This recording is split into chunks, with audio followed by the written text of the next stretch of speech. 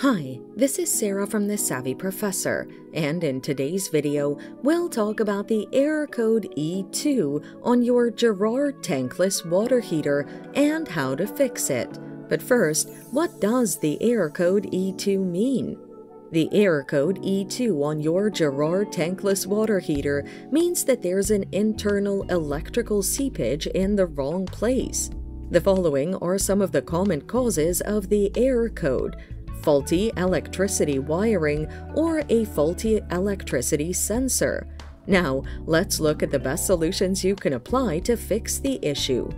Fix the faulty wiring. Unplug the heater from the power supply and disassemble it. Identify the cable ribbon connecting the display to the computer board. Remove the screws at the face of the computer board and disconnect and reconnect all the wires at one time, ensuring each is well connected. Reattach the computer board back in place.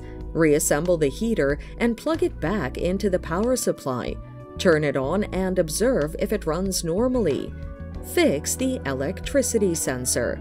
Run the device without the sensor plugged in. Replace the sensor if it's faulty. Thanks for watching. Till next time.